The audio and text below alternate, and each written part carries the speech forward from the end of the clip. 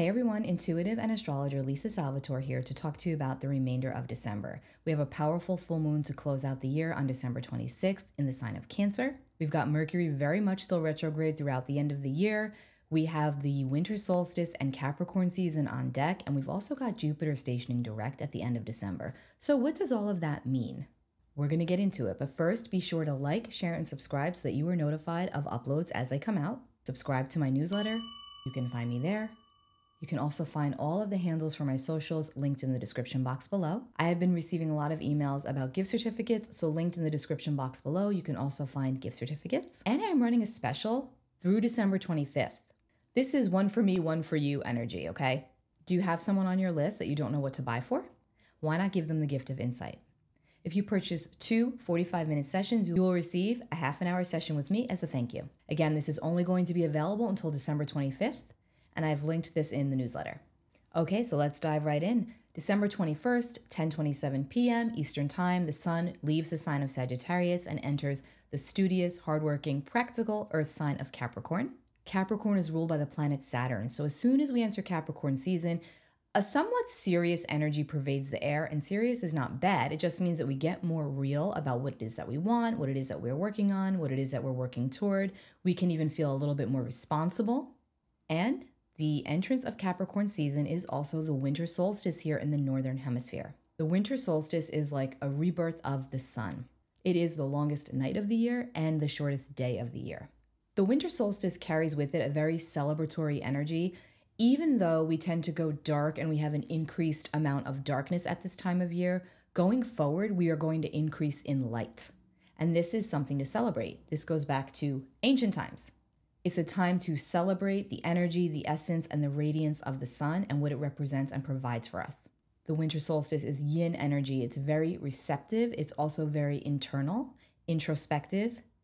This is where we go inward to hibernate, to reflect, and to collect so that when we get to the spring equinox in March, we're ready to rebirth and renew somewhere, somehow, something in our reality. So yes, we might go dark for some months, but this all serves a purpose. As we come upon the winter solstice, think about where you can release, reflect upon where you need to let go to grow, and set intentions for the new season. And when I say the new season, I mean going to the spring equinox. I find it always more beneficial to set intentions in chunks of digestible time, because when we go too far ahead, we overwhelm ourselves, put a lot of pressure on ourselves, and there's already enough pressure. So start small, set intentions from the winter solstice until the spring equinox, and watch your seeds sprout. And again, happy birthday to all of our Capricorn souls. It is your season. Okay, December 22nd, Mercury, currently retrograde in Capricorn, is actually going to have a really nice moment of the retrograde cycle known as Mercury cazimi. This is where the sun and Mercury conjunct, they align exact. Spiritually speaking, it's like the properties of Mercury become amplified by the warmth and the energy and the radiance of the sun. Very powerful times that we are under right now. We've got the winter solstice and now the Mercury cazimi. This conjunction of the sun and Mercury happens at 0 degrees and 39 minutes of Capricorn. So you're going to want to check your chart to see where Capricorn falls. And if you have anything at that 0 degree point of Capricorn. As an aside, you can download your free birth chart right on my website, right on the homepage. So the good thing about the Sun-Mercury conjunction is that it is a point of the retrograde where we will more than likely receive some clarity about something that we have been lamenting on for quite some time. It may have been confusing for us. This energy has been very confusing. We've been dealing with a lot of Neptunian aspects. Neptune, the god of the seas. Neptune definitely confuses things, muddles things, fogs things up. Yet at the same time, Neptune also clears our vision. So it's very interesting. It's like we see things more clearly, but yet at the same time, we feel deceived in some capacity, when in reality, we could be the one deceiving and deluding ourselves in one or more areas of our lives. And this Mercury moment can reveal a blind spot, can bring in an epiphany of sorts. It can happen literally. It can come in by information through another person, through another channel, or it can even happen in the dream space. So pay close attention to what and how information comes through to you between the winter solstice, the 21st, and then the 22nd. Then on the 23rd, Mercury is going to back into Sagittarius. Mercury has already trekked through Sagittarius, okay? Now, Mercury is not at the height of its power in the sign of Sagittarius.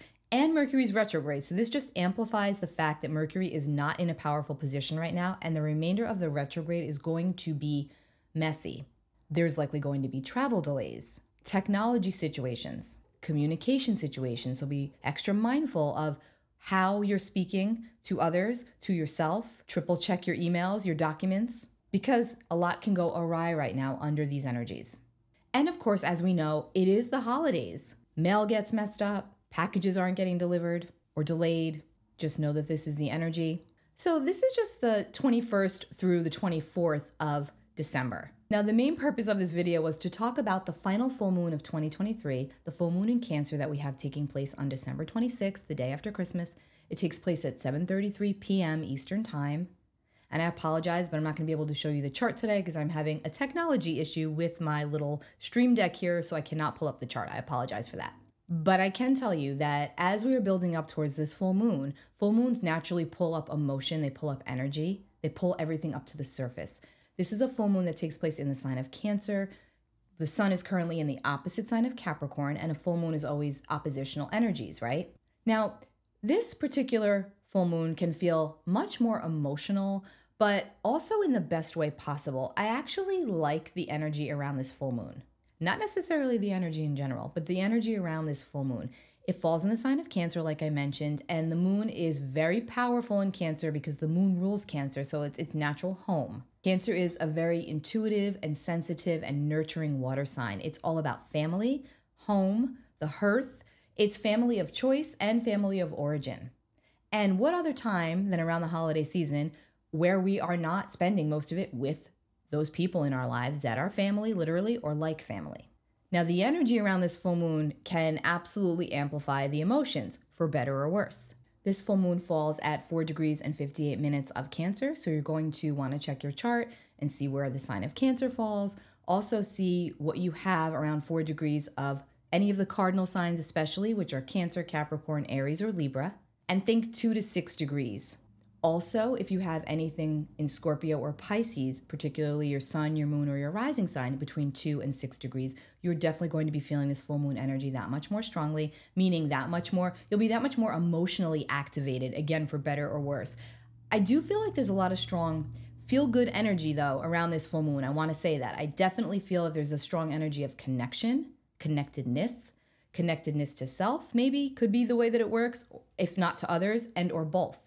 Now, since this full moon falls at 4 degrees, that means that it falls in the first decan of Cancer, which means it's very much Cancerian energy. It's very emotional, it's very watery, it's definitely got themes of home, what feels like home, emotionally, physically, spiritually, right? Because home is not just a physical space. There is a strong focus around relationships at this time, and it's especially powerful and potent around this full moon. Now, we are in Capricorn season, and again, Capricorn is ruled by the planet Saturn. And as we move throughout the remainder of this month, there is a strong focus on chapters that are closing, but then also new chapters getting ready to be written. It's also a time to reflect upon our accomplishments and to recognize the work-play balance. That's Capricorn and Cancer. We have to remember that, yes, it's good to work really hard, and it's good to have goals and aspirations, and it's good to work toward those. But we also have to remember to be there for ourselves, to show up for ourselves and for others, the others in our lives that are really important to us, that we have and value true emotional connection with. And if you're in situations where that is not present, that's also going to be very much amplified and very much more obvious to you around this full moon. If you aren't feeling fed or nurtured or nourished in one or more relationships in your life, it's going to be that much more evident to you. And likewise, if you're on the other end of that and somebody in your life or other people in your life are not feeling that from you, there could be chapters closing and then new ones beginning. Now, we've got the sun in Capricorn in a trine to Jupiter in Taurus, which is lovely. And the moon is also harmonizing with Jupiter. Again, this is really nice. This is expansive, benevolent energy. It's great for socializing. It's great for small talk. And Mercury is lined up with Mars in Sagittarius. So this could bring in, this is the one piece of the full moon that I would be cautious with. The Mercury-Mars conjunction in Sagittarius, that's fire, that's energy, that's blunt force, blunt words. It could be abrasive, it could be abrupt. And sometimes too blunt for its own good. That's the energy. So if you're in the middle of an important conversation with somebody and you spit something out, it could be very hurtful to them. It could be very emotionally jarring. This is an emotional full moon. And we all have our own emotions. We all know emotions can be messy. So again, a little bit more mindful with the communication, remembering that Mercury is retrograde, Mercury is conjunct Mars. Everyone's feeling it. Positively speaking, we can use that in a very kind manner to speak kind words to others. This full moon is harmonizing with Saturn, which is extremely helpful. Again, Saturn brings a sense of order and structure and organization and a feeling of taking things seriously. And that's really helpful right now. Another thing we have to be mindful of is that we are dealing with this ongoing square to Neptune. Neptune's now direct. And this can bring in an element of paranoia, deceit, and dishonesty, along with some spotty communication, but with a strong emphasis on relationships. And there's a lot of good here too as well. So it could be a little bit of a mixed bag, but it's important to remember with Neptune, there's a beautiful side. There's a high vibrational side, which is all about compassion and altruism and doing things for other people, sacrificing something of ourselves to give to another. And again, it's the holiday season, so that's going to be a theme. And also with the square to Neptune, I have to mention, Neptune also rules over alcohol. So we want to watch the potential to overdo it in any capacity with substances, also with our fears, because Neptune can bring up fears as well. Strong themes of abandonment or fear of abandonment could be surfacing for some under these energies, especially when it comes to family dynamics. So if you are uncomfortable and you don't want to spend time with specific relatives and you feel that you have to, it's important to protect yourself energetically. It's important to arm yourself spiritually. It's important to pay attention to how you're feeling because this is a very feeling full moon and anything that's been underneath the surface is going to come up under this time period. And look at it in the way of perhaps it's supposed to. Perhaps this is fated for you and that this is the way it needs to go. So if you do end up in a situation and you get into a heated confrontation with somebody in your reality and it blows up into a fight and then you're no longer, the relationship goes out the window, then maybe that's what was supposed to happen, especially if it's been hanging on by a thread. So we have to look at this in many different ways because overall the energy of it is very supportive and productive, but it doesn't necessarily mean that it's total smooth sailing for everybody. Again, I want to bring it back to the Mercury-Mars conjunction, which kind of brings in a feeling of, walking on eggshells to an extent, being very careful about what it is that you're saying, overly mindful. I don't think that's a bad thing at this time. So again, it has the potential to be very, very healing when it comes to our relationships, when it comes to speaking what's on our heart, speaking our truth. But that's if that truth is erring more on the side of positive emotion and expression. If you have to apologize to somebody under these energies, that could go very well. But if you have something that you need to clear the air about with somebody, that could take a different turn.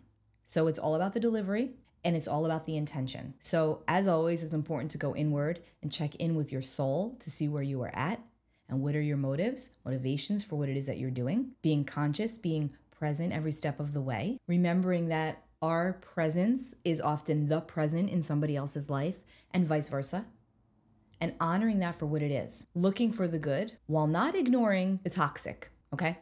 Very important. The tarot card that I pulled for this full moon is actually the moon, and the moon illuminates the shadows. The full moon illuminates the shadows, what's been lurking underneath the surface, the soul, the psyche, what's been unconscious is now coming up to the conscious, to conscious awareness. Again, we're dealing with these Neptune aspects. We're also dealing with a Mercury retrograde. So you are likely going to receive clarity about something in your life that you might or might not want, but trust that it is going to help you to move forward more clearly and more authentically. And don't be afraid, speaking of hiding, don't be afraid to express what's in your heart, especially when it comes to bridging a gap or becoming more connected. Okay, so that is this full moon. And then we close out the month, December 30th, also the year. Jupiter will station direct at 8 degrees of Taurus. Actually, it's 5 degrees, not 8 degrees. Jupiter has been retrograde since September. Jupiter spends about 4 months per year retrograde, the last 4 months of the year. So this is not an energy that we are not used to.